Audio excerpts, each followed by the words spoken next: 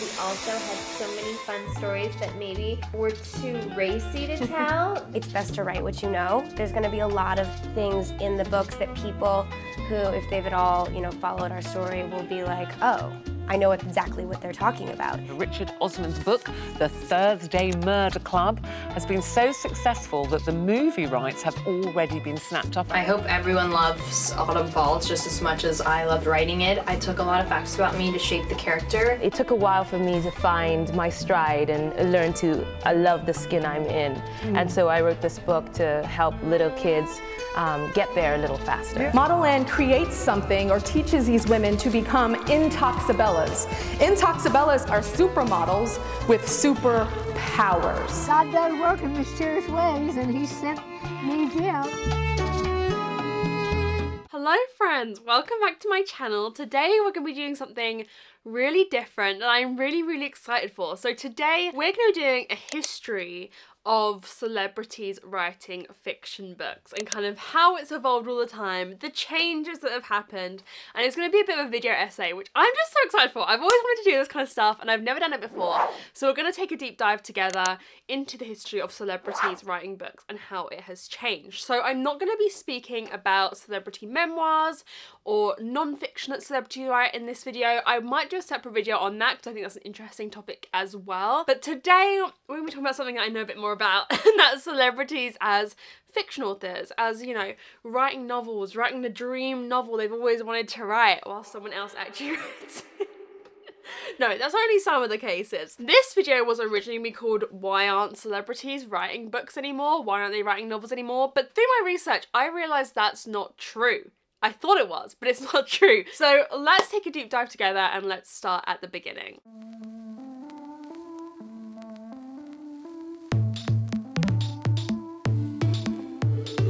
My perception of celebrities writing novels is that the height of it is like around the early 2010s, 2008 to 2014, 2007 to 2014. Now, obviously, celebrities wrote books before this. They wrote novels before this. You've got Shop Girl by Steve Martin. You've got Swan by Naomi Campbell, to name a few. Swan was in like 1994. Shop Girl was in 2000. So like it has existed before. But my observation is this trend really began 2007 to 2014, I would say. And if you Google celebrity fiction books still, this is still the kind of books that you get shown. We're talking Dollhouse by the Kardashians, LA Candy by Lauren Conrad, Modelland by Tyra Banks, all of these kind of books. Snooki even wrote a book, which I learned. I didn't know. Iconic, honestly, kind of iconic. Snooki wrote a book. Bella Thorne wrote a book. I knew that she wrote one recently, which is again kind of a memoir, I think poetry kind of thing, but I did not know that she wrote a YA kind of magical realism-y book. I really think in the late 2000s, early 2010s, this was a real trend of how celebrities could expand their merchandise. It was the same as bringing out a hairline, bringing out a makeup line, in the way that celebrities didn't really bring out makeup lines as they do now. They'd bring out something with like CoverGirl or something. Do you know what I mean? They'd bring out not a brand, but like a line, a bit of makeup, or they'd bring out shoes or like whatever. And this was kind of that era of the books being an extension of their branding, but in a really interesting way. This is what I think of as celebrity books, because this is what I tend to want to read in vlogs. If I'm gonna do a celebrity vlog kind of video. These don't exist anymore. This is why it's so interesting to me. These kind of books don't exist. Yes, our trends have evolved. Yes, our taste has evolved.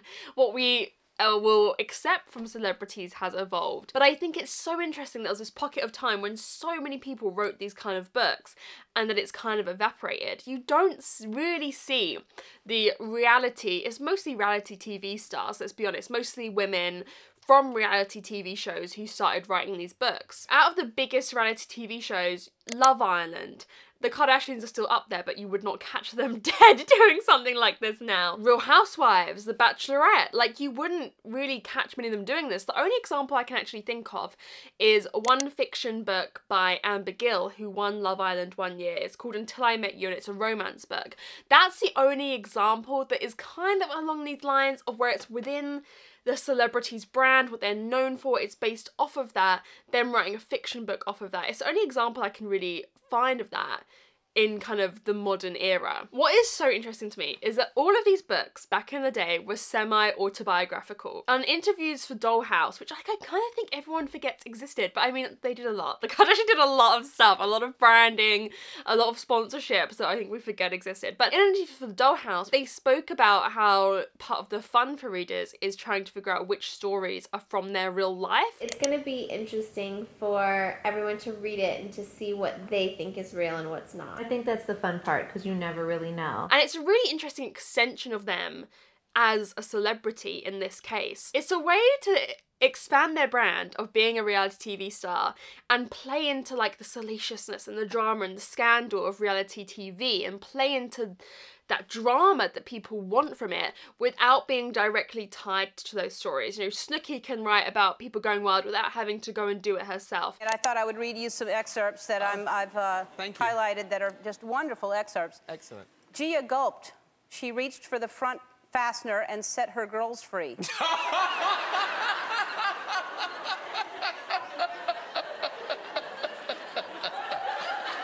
And it solidifies your brand, but in this fictional way, so that you're not directly attached to it. It would always be linked back to their brand. Write what you know, right? Like it was never writing like, you know, anything particularly outlandish. To be fair, Kendall and Kylie Jenner did write a sci-fi book. They wrote a sci-fi book, which I think is, you know, crazy. But it was all about this society in which people got plastic surgery to look a certain way. And this was even before I think Kendall and Kylie really got into that, but it's interesting that that's what they chose to write about. And I would say they were actually the last of this trend was with YA. Before it was more like adult books.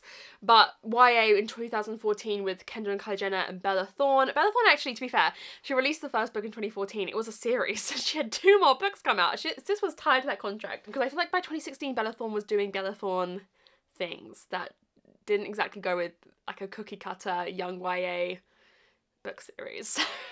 So why was there this peter out? Why was there this change in what was accepted from celebrities? Why did this trend die out? Of course, trend shifted. Instagram had this growth, so you no longer had to kind of create a fictional life to like further your narrative to interest your fans. You could just show them your real life within certain parameters that were easier to control. But I also think that greater accountability towards celebrities and the validity of what they do played a big role in this.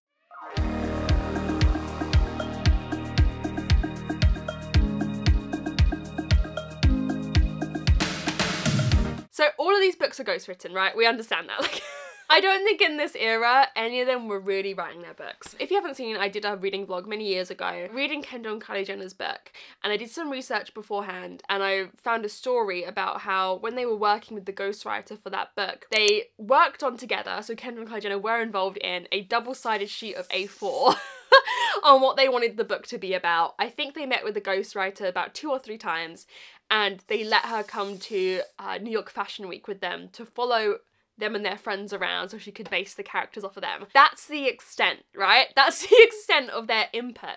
And I feel like we were okay with that because I think in publishing in this era, ghostwriters were hidden, whereas I think the change started happening where people wanted more credit to the people who were actually writing the books. In this really good article by Book Riot, they talk about how ghostwriter was a dirty word. You wouldn't tell anyone if you were a ghostwriter, and I think that kind of attitude did pervade throughout many of those years, whereas then a shift happened. In 2014, the kind of around the time that this petered out, Zoella, who was one of the biggest YouTubers in the world at the time, you know, now UK YouTubers have fallen off a bit, but they ran YouTube early in the day. And Zoella wrote a book. She published a book. She spoke about how it was a life dream to publish a book. It was a very, very big deal. The book sold almost 80,000 copies in its first week, which made her the fastest selling debut novelist of all time since records began, which is kind of crazy. But her book was revealed to be ghostwritten, and there was a big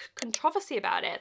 A lot of people were upset, a lot of her fans were upset, a lot of people were kind of, you know, using it to make commentary on her. This is an interesting contrast, right? Because I think everyone knew celebrity books were ghostwritten, but everyone wanted to ignore it, right? What did you expect? Like, she could write a book, but they were gonna get a ghostwriter in for her. Like, with a celebrity of that name, I don't think they were gonna trust her to write the book herself, even if she wanted to. I mean, she might not have wanted to, she might have wanted a ghostwriter. Madeleine Morel, in that same Book Riot article, spoke about how publishing is absolutely dependent on ghostwriters. I've had some authors who basically never even read their books. So it was like, well known, but everyone wanted to ignore it. But I feel like with this controversy, celebrities couldn't really get away with having ghostwriters anymore, especially for older audiences, older YA and adult audiences who want to feel like if you're reading it, you know, for a purpose, and that purpose is reading something from that celebrity. To then find out they didn't write it is like, well, what is the point? I feel like the era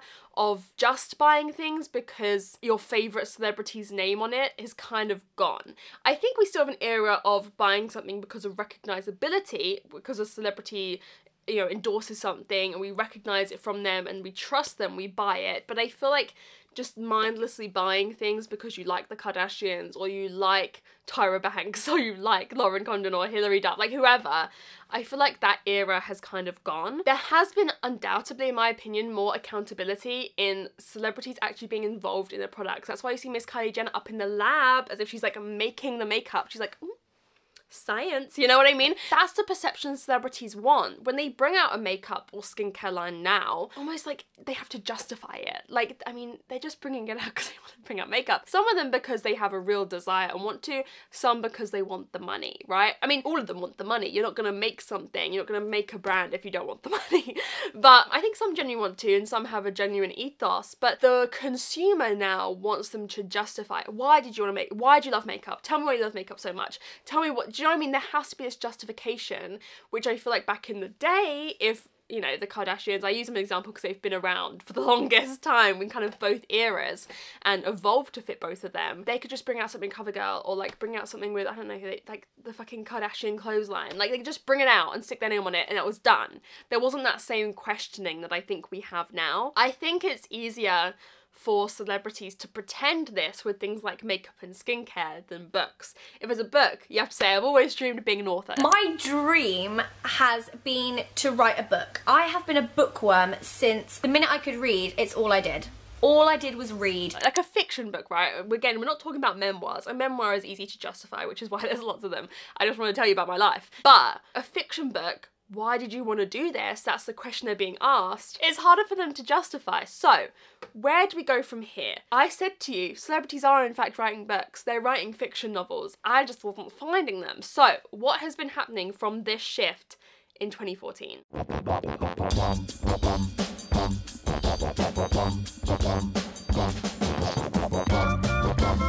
Enter David Walliams. I believe this is a cultural shift. I truly do. David Walliams is a UK comedian. He was a judge on Britain's Got Talent. He's a very famous UK comedian. His first book, The Boy in the Dress, came out in 2008. He has since become one of the 3 highest earning authors in the UK, with his book sales totaling over 100 million. He's in the fucking coin. I tell you, if you're not from the UK, I don't think David Walliams necessarily has the success, but I think, as we'll talk about, his success has dictated the trend that we've now seen with celebrities. When you go into a WH Smith and you go in the kids book section, it'll just be David Walliams and Harry Potter. I'm not kidding. That's all that will be there. I'm not a big fan of his books. I don't think I'd let my kids read them, or I don't think I'd pick them out for them, because I think there is some harmful dated stereotypes in them. But they're very popular. They're so popular. It's all the kids read. It's David Walliams, David Walliams. So it turns out all the celebrities are writing kids books. That's what they're doing. In terms of the UK celebrities that have followed this mould that David Walliams set, we have Tom Fletcher from McFly, who was a very popular band here. I loved them very much. And he writes a lot of kids books, such as The Dinosaur Who Pooped a Planet, I think, or something like that. It needed to.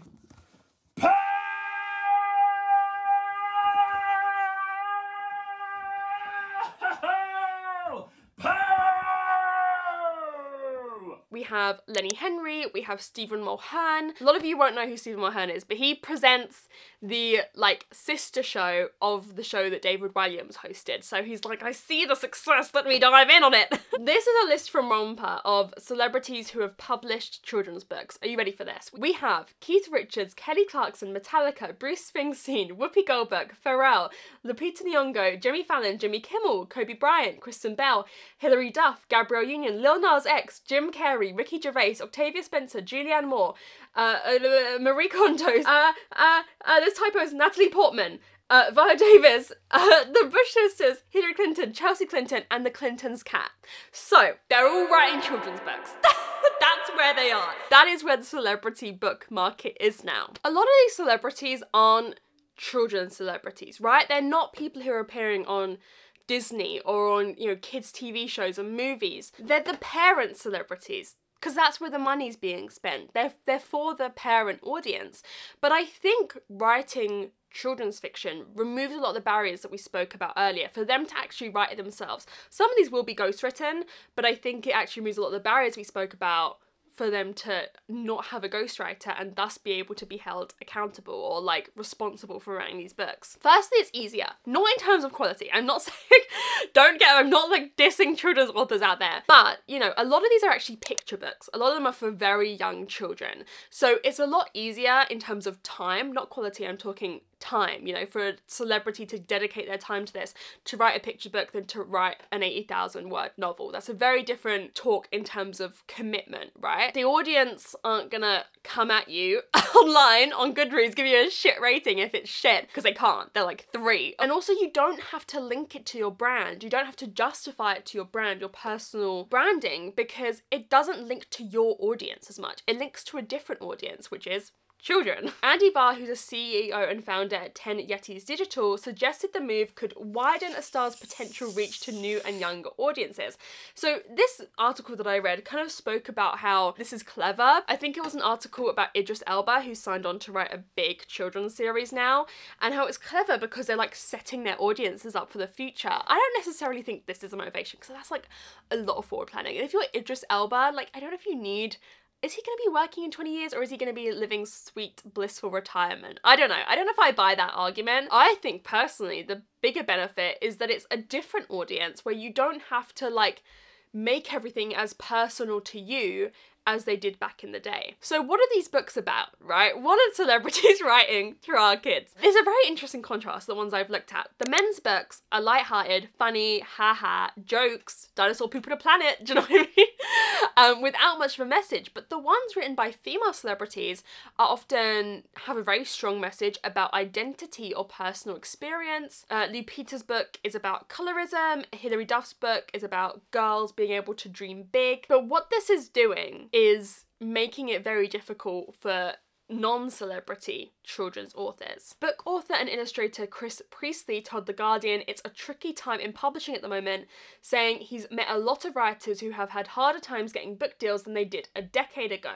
So not only are more and more celebrities taking over this market, the children's book market, thus kind of kicking out a lot of children's authors that already existed, celebrities are going to get such a bigger advance than a non-celebrity author. Publishing houses are going to pay them so much more money, and that does multiple things. Firstly, it means that they can pay less to non-celebrity authors. It means they can buy less books from non-celebrity authors, and it means the books they do buy, they're giving less marketing because they've spent so much money on the celebrity's book, they really need to push it. So that's the case with children's books, right? But however, I did find out in my research there are some adult books being written by celebrities, but they all seem to be by men.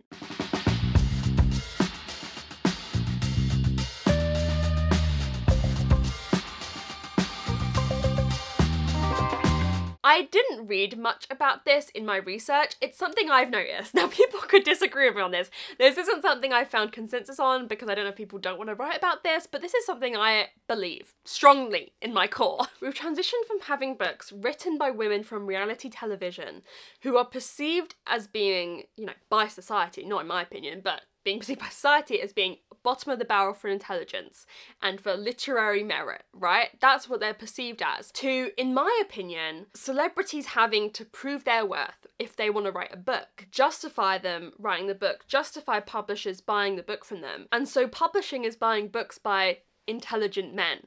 Intelligent male celebrities. Now, we have the example of Richard Osman, who I obviously love Richard Osman's books, but I feel like he is a prime example of this. He's, if you don't know, in the UK, he's known for being very clever on British game shows, essentially. He's kind of like the expert on them. And obviously, he's had such big success with Thursday Murder Club that they've been, I think, some of the biggest books, especially adult books, sold in the UK for many, many years. It's been like a roaring success. He's constantly top of the charts here in the UK. Ethan Hawke wrote this book that got very high praise. He's another example.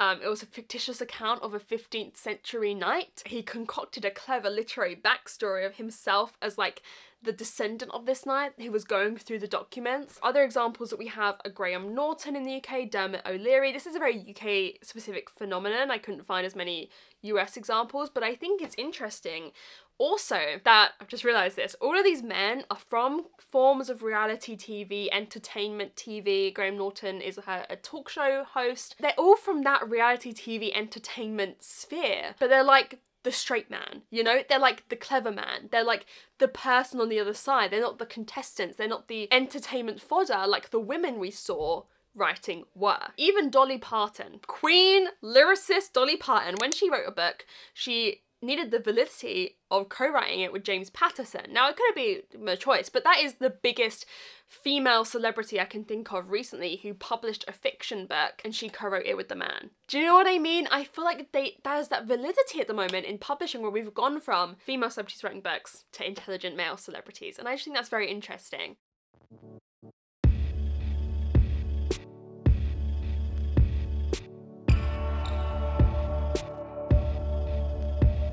So, where do we go from here? If you've studied your literary history, this is not new. Writing was originally for women. It was seen as lowbrow entertainment. You know, Jane Austen era, it was pretty much women, just women writing. Then Charles Dickens and his homies appear, and for many, many years after that, women could not get access to writing. It suddenly switched to a man's game once it could be seen as intelligent. Kim Kardashian and Jane Austen, they're twinnies. Like, this is history, in my opinion, repeating itself on a smaller scale, and I think it is so interesting. You also have the issue of class and access, that the more celebrities that write books, and that's what the publishing house focuses on, the less money there is for non-celebrities. I'm not saying celebrities shouldn't write books at all. I'm really not saying that. I've never said that. I'm not saying these men shouldn't write books at all. I mean, look at Richard Osman. My favourite book of last year was written by him, right? So I'm really not saying that, but I think observing these trends is interesting, and perhaps acknowledging our role as consumers in this, where if we're demanding that celebrities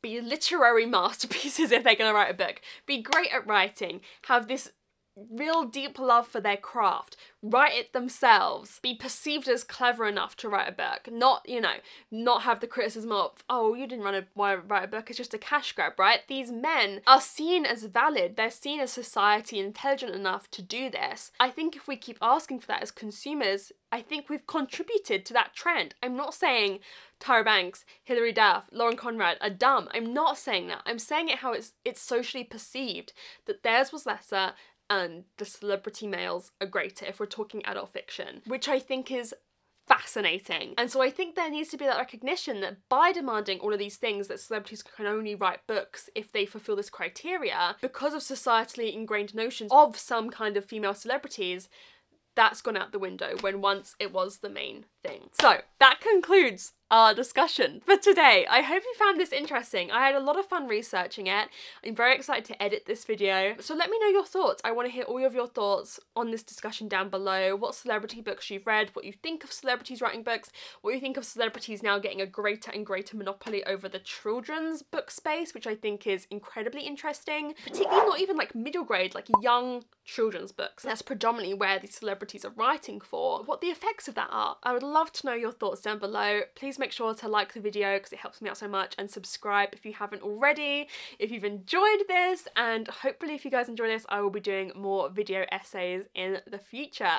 So thank you for spending your time with me, and I will see you very soon. Bye!